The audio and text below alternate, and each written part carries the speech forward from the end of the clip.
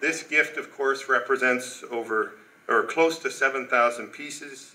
And while a new reading room and special book collection was donated to the university library today.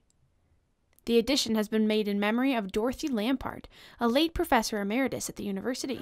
So if you're wondering what others think of Dorothy, I've got, fortunately, a couple of copies left. She was a founding faculty member, played a significant role in setting the direction for the faculty, and it's the program that they developed 50 years ago still exists today in many of the same forms. The collection includes many significant books, notably one that is quite key in the history of Canada.